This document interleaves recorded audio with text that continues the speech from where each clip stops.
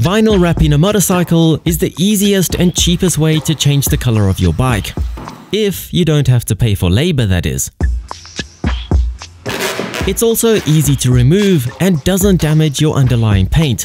So if you're somewhat decent with your hands, possess patience, and have a weekend's worth of free time, then I strongly encourage you to give wrapping your bike a shot.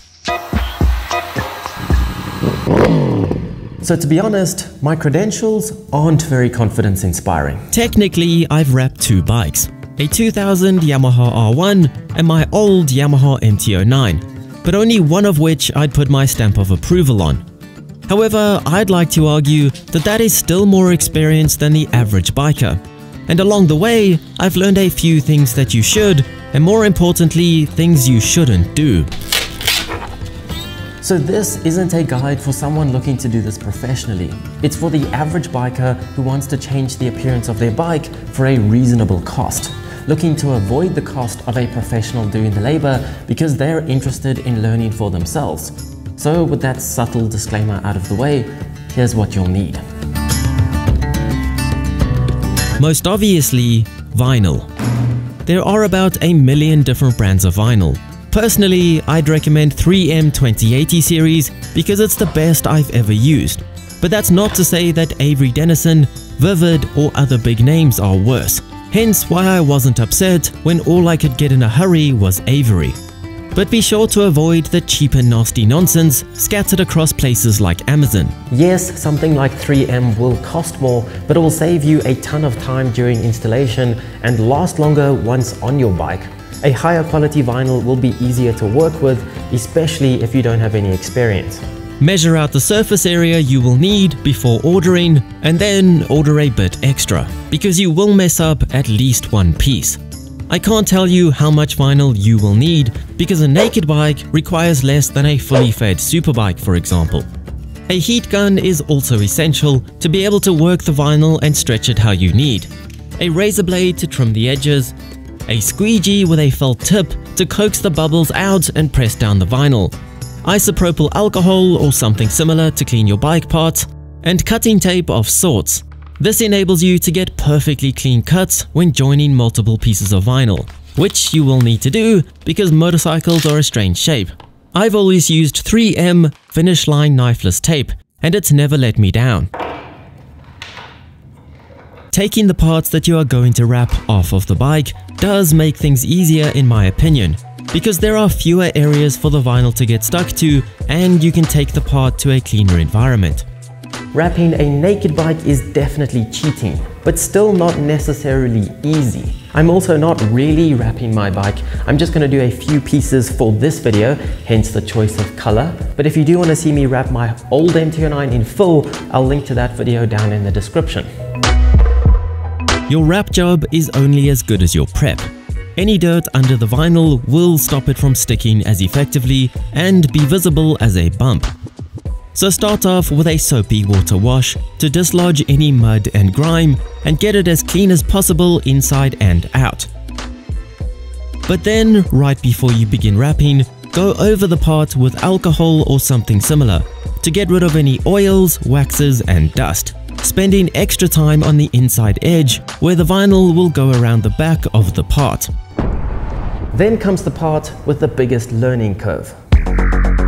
I'm going to start with this little piece off of the tail so that we can go over some basic principles. And then we'll take all those principles and apply them to this mudguard, which is a much bigger undertaking because of its strange shape. First, we can measure out a piece of vinyl that is slightly bigger than the area we need to cover.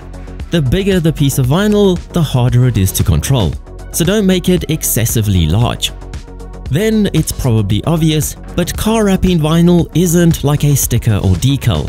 It doesn't have to be placed in the perfect spot first time.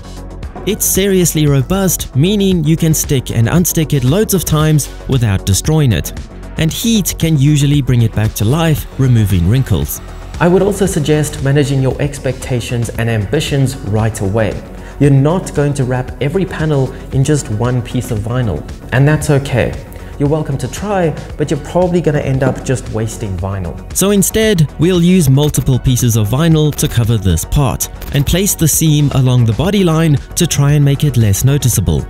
It's not as satisfying as one piece, but seams aren't visible in photos or to people that don't know where the seam is. And that's where we'll use our cutting tape. I couldn't wrap this in one piece without the vinyl bunching up due to the sharp corner and subtle curve along it. So instead, I'm going to lay a piece of cutting tape along the body line with a few centimeters of tape hanging out each end for me to use later.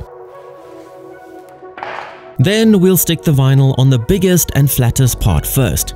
This section is easy, but now we need to get it around the corner towards the bolt hole. This is where heat will make the vinyl easier to stretch. Try and work the vinyl in the direction it needs to go, while creating as little bunching and creasing as possible. Some creasing can be worked out with the squeegee, but there is always a limit. This part will just take practice, and you'll slowly figure out how your vinyl behaves. Once the majority is covered, making relief cuts to the excess vinyl or trimming it to match the shape of the panel can make life easier. But once the front of the panel is covered, you'll need to work it over the edge and around back. This is the most important part. I like to trim all but a few millimeters off in the shape of the panel and then fold it over the edge as smooth as possible. Make sure there are no creases where water and dirt could get under the vinyl, because this is where it will start lifting. The back doesn't have to be pretty because you won't see it, but it does have to be sealed from the elements. Now to pull the cutting tape. Ensure your vinyl is well stuck over the tape, and then use the filament in the tape to make the perfect cut. The excess can then be removed, and gently pull out the remaining tape from under the vinyl without stretching it. And be sure to stick down the vinyl that was over the tape. Bolt holes are also tricky and unfortunately common on bikes. Here we have a large bolt head which will hide the messy edge. Heating the vinyl will let you slowly sink it into the hole.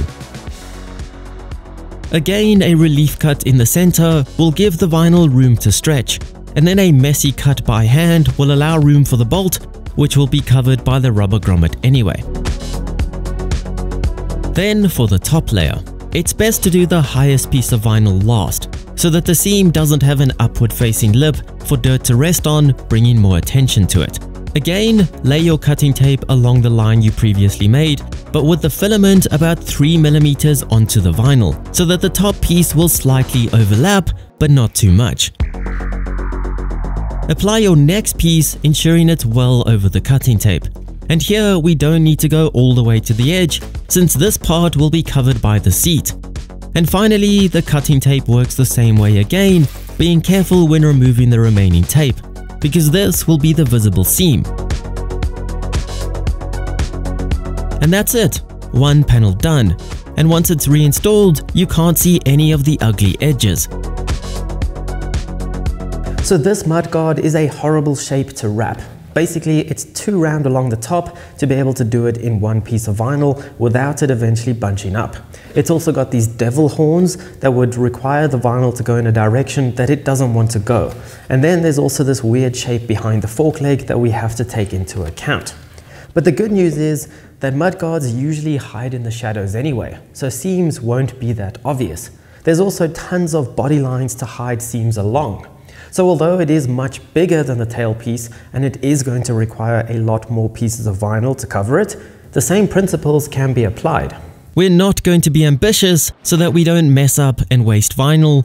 The lower sections will be done first so the seams don't have lips facing up, and the rest just requires logical thinking and patience. First, we're going to cover the sections behind the fork leg. We'll place our cutting tape along 2 body lines and then stick down the vinyl.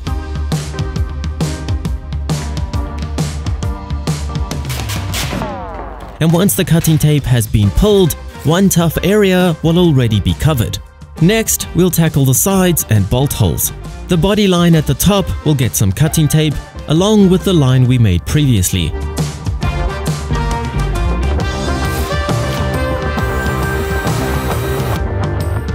It's not a tricky shape to wrap, but the bolt holes require heat to sink the vinyl, and the edges around back need to be extra good since the Mudguard has a tough life so close to the road. So 4 pieces in, and it's still predominantly black. These devil horns can't really be done with any other section without a massive fight. So we'll do them on their own to make the next pieces easier. And then for the top. Like I said, it's too round to be done in one piece for us amateurs. So I'll break it up into 2 pieces, hiding the seam in the shadows, leaving the final piece to be at the top of all the layers and not too much of a struggle thanks to all our groundwork. Again, looking rather good once back on the bike and no noticeable seams. And although I'm not keeping it, the red doesn't look too bad. So ultimately, with a lot of patience and a bit of logical thinking, anyone can do a half-decent job. It's not rocket science, and you will figure out techniques that work for you. But hopefully these basic principles will help you get started. Have the right tools, remove the parts from the bike, preparation is key, don't be too ambitious, apply the lower layers first, heat is your friend, relief cuts can go a long way, and most of all, practice. But anyway, hit the like button if this video taught you anything. If you have more experience than I do and some valuable tips, please add them down in the comments so that we can all learn from them. And I'll see you on the next ride.